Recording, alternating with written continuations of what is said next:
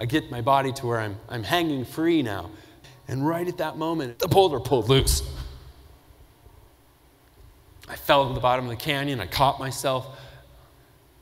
In that split second, as I look up, and this bus tire-sized rock is falling from my head, I only have that instinctive moment of reaction. What can you do with that? I start trying to lift the rock, trying to pull it, trying to wrench my arm free.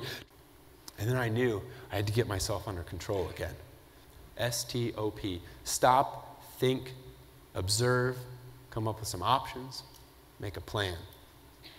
The way I see it is that, yes, I walked out of that canyon without most of my right hand, but I didn't lose anything. I only gained from this. Because what do our boulders bring us? But they also bring us those choices. We choose to make it into a tragedy or into a triumph. I picked up my video camera, I held it up in front of me, and I looked into it. Dad, I love you. I'm sorry. I'd like for you to think about it in the context of that video recorder, that tape. Think about what would you say? And who would you say it to? Because the answers to those questions, they will absolutely, without a doubt, tell you what's most important in your life. Our boulders, they show us what's important to us, what's possible for us. What are we made of? What are we capable of? And I was finding out. And it was a lot more than I thought.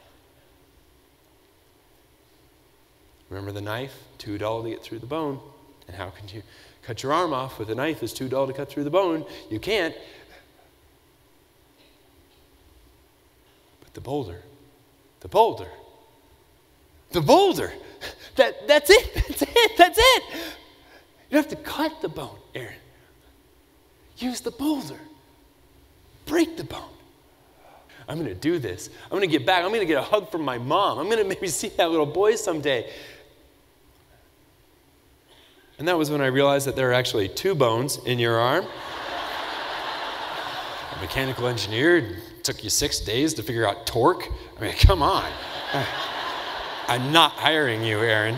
And I stepped out of my grave and into my life again. Looking out and down 20 meters below to a pool of not my own urine.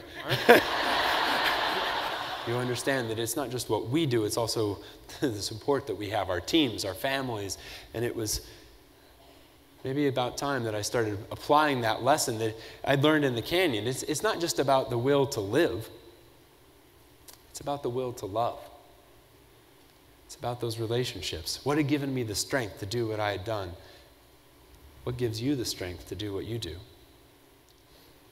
When your boulders come, don't push them away. Open your arms.